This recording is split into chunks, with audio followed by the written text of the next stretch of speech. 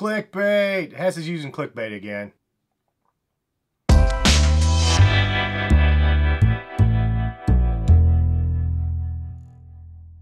What's going on, guys? Hess here, CollectiveKicks.com, and I wanted to bring you guys this video showing myself thrifting through the store, but I'm also going to do a picture-in-picture for you guys so you guys can see me as I'm looking through this, because I couldn't do the audio in the store. I had to actually do it later because the sound in the store was super loud. They had really loud music in the thrift store. But I also went to the Adidas employee store and snapped a couple photos in there and show you some of the stuff that they had in stock there. So we'll start off there first and then get into the thrifting.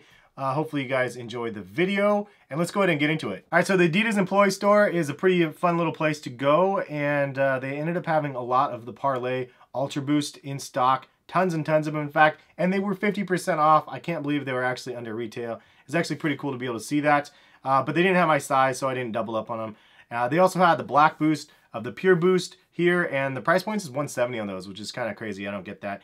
Also, they had a ton of different colorways of Pure Boost. For 50% off, it's a great deal. I'm a huge fan of the Pure Boost, so it's definitely worth copying in my opinion. They also had these ones in stock as well, and I was actually surprised to see that they were sitting in shelves. I thought that they were hyped up, but apparently I was wrong. Then they also had some colored boost for the XR1s. Retail is $160 on those, but kind of a nice colorway with all tonal gray. Is that even the right word to say, tonal gray? I don't even know. Then they had some other NMDs there, and they had the 9317s, but they were not half price.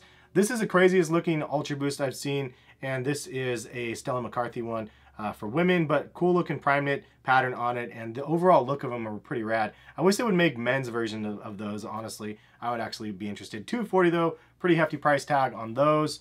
And then they also had some NMD R1 PKs that were not discounted, and then there was other ones like the R2s that were discounted, so they have kind of a range of ones that are included and then ones that are not included, but if it ends up sitting week after week, they actually do include that discount over time, so it's nice to see that when they're available and eligible for discount.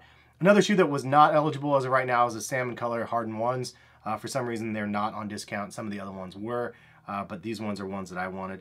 They also have this really cool NMD hoodie that I thought was pretty rad. It has like the little notch on it, like kind of like some of my Tech Fleece have on it. And then price point was $90, so 45 bucks on the hoodie.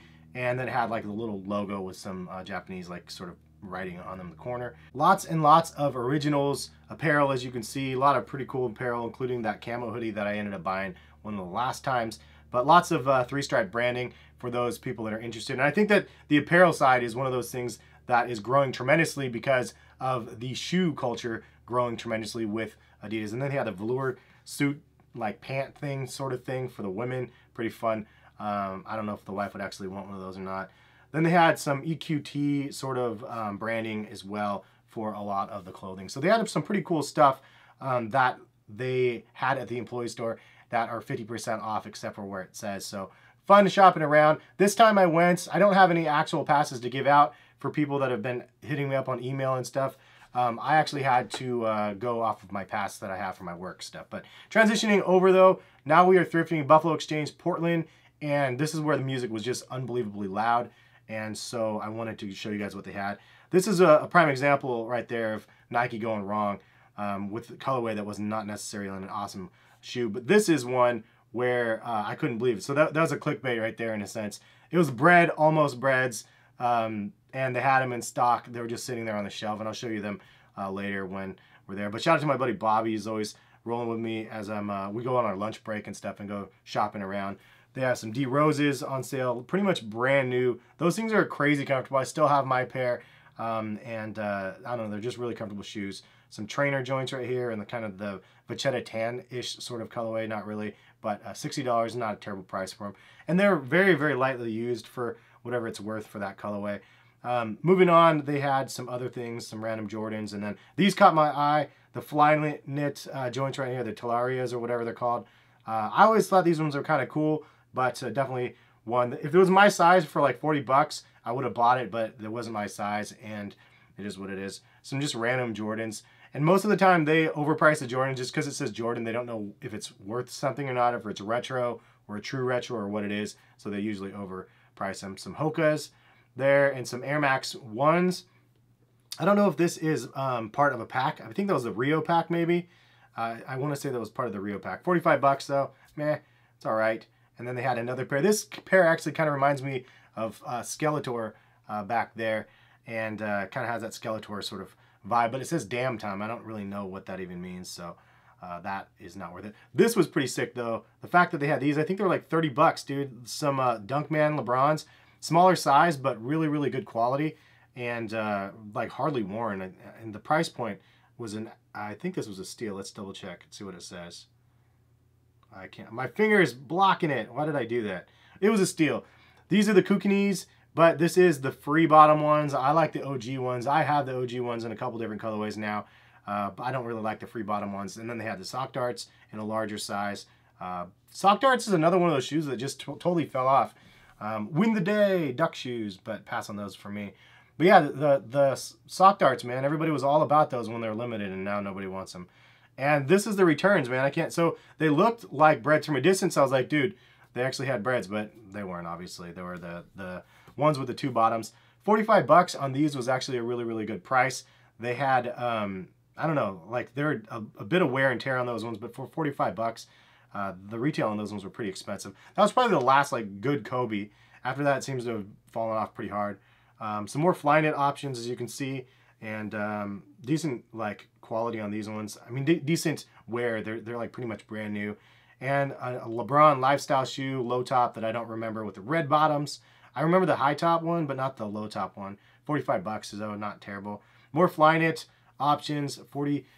I feel like Flyknit is definitely gone out off the deep end. Everything has Flyknit, and you can buy stuff for $30 or $40 with Flyknit. They need to come out with something better, in my opinion. I don't know what, but hopefully Nike will come out with something. Interesting looking pair of Adidas. I don't know what these ones are. If you guys do know, leave a comment in the comment section, but kind of a bunch of crazy colors there. And then these, I don't know what the retail is on these, but they were only 22 bucks, and they were brand new, and they had that crazy wolf on the side. I don't know, CJ, what that is. I'm assuming these are like IDs and somebody added a CJ on the tongue. Maybe I'm completely wrong, but leave a comment if you guys know what those ones were as well. Surprisingly enough, I didn't see any Nike samples or any Adidas samples, and I always run into samples when I go shopping at this store, so it was really weird that I didn't find any of them the entire time. Must have just been the day that I went, I don't know, but hopefully I'll go back again soon and then find some. These ones are brand new, elephant print, $34 for size 12, probably worn once or twice, it looks like, and some Adidas campus shoes and just some random stuff here and there. And yeah, so they had some Adidas Boost back here for $28. A little yellowing on the bottom, but those ones are actually for running. And these ones are the cross-training shoes from Nike, 45 bucks on those ones. They look like they've only been worn like once as well. And then top 10s. Snakeskin, remember the SL Loop phase when those SL Loops and the Snakeskin dropped? Super limited. Anyway, these ones, man, this was probably the coolest pair that I saw in the store. I didn't know what they were. I don't really like the model, but the overall like quality of the material was amazing. And the leather and the I don't know what these are. If you guys know, again, leave a comment, because I don't know what Adidas these ones are. But it was just amazing. The quality was really, really solid. The color scheme was really solid. I'd love to see that in another sneaker. Some Huaraches right here. And then almost the Breadwin #2. But this is actually the Alphas. And I was like, wait a minute, there's perforation everywhere on these. I was like, it's a perforated Air Jordan 1, but it's Alpha, as you can see in the bottom with the zoom. Yeah, kind of interesting. They had those available on Nike ID back in the day. That's when I designed my Skeletor Nike IDs in that same exact model. But crazy that they had like two different bread-like shoes, but of course none of them were breads. Then they had the Air Max 90 boots, kind of weird. I don't really know why they keep making everything in boots. They made a Trunner into a boot, and speaking of, the Roshi boot. But the Trunner, Jordan Trunners, I don't know why they're making boots of those. It just seems like such a dumb idea. Hyper Strikes, I thought these were Kobe's from a distance. They're 30 bucks though, not a terrible price. And then Prestos for women, $40 is a little bit steep though. You can buy those at outlets for that price. $48 for these. I check out the women's shoes all the time here as well, because a lot of times they have men's in the women's section. And these customs were weird. Somebody tried to make customs out of the tubulars. It didn't work very well, so they ended up here. And yeah, not a very good job, my friends.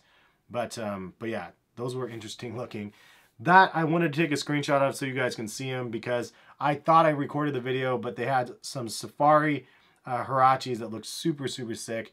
kind of bummed I didn't get the video of those ones. And then some Oreo Flyknit Air Maxes right here, and 45 bucks, not a terrible price on those ones. And they look like they're pretty new, so not bad at all. They had this crazy pattern of these dunk wedges for women, and I thought it was kind of a cool pattern, so I was like, man, these are just, the whole digital print on them were crazy. And then this is like kind of a camo pair that they had as well. That I don't really like the dunk wedges though, it's just kind of odd looking. Peanut butter and jelly time, peanut butter jelly time, peanut butter jelly time. 48 bucks on those, and then they had some Cortezes, women's Cortezes. They look pretty fresh. For the Ultra Cortezes, 28 bucks is a great price point. So this is the last shoe that I saw right here. It's pretty crazy looking though, and it was kind of interesting how it was literally a sock inside of the shoe. Leather upper, but it's a Roshi obviously, but then they made the Flyknit into a sock. So, I mean, why don't they make actually Flyknit socks? Nike should actually do that. But that is the end of the footage that I ended up getting. Hopefully you guys liked the video. And if you guys like this style of me talking over the video, I can do this more often instead of just doing my voiceovers. Because this is a little bit more difficult to edit, but if you guys would rather prefer this, then I'll do this. Most of the time I've been trying to do in-store vlogging, but if the music is too loud, it's just not even possible to do, and that was the case this time. But didn't see any samples. I was really hoping to find some. Kind of bummed, but Adidas employee store had a pretty good amount of stuff in there, and I didn't find anything thrifting-wise that was in my size. I need to get out and go thrifting more often, though. I've been missing out going to Ross and going to Plato's Closet and all these other stores, Nordstrom Rack that I used to go to. And if you guys do want to see more of those videos, hit the thumbs up button on this video and let me know that you guys actually want to see more of them. But thank you guys for sticking with the video for this long. If you guys watched the entire thing, much appreciated. And if you guys want to check out another video on the channel, just go ahead and click the screen at this point and you can see one of those other videos. Also, subscribe if you guys are new to the channel, hit the notification bell when you want to be notified when I post videos. And thank you guys for watching. Peace, guys.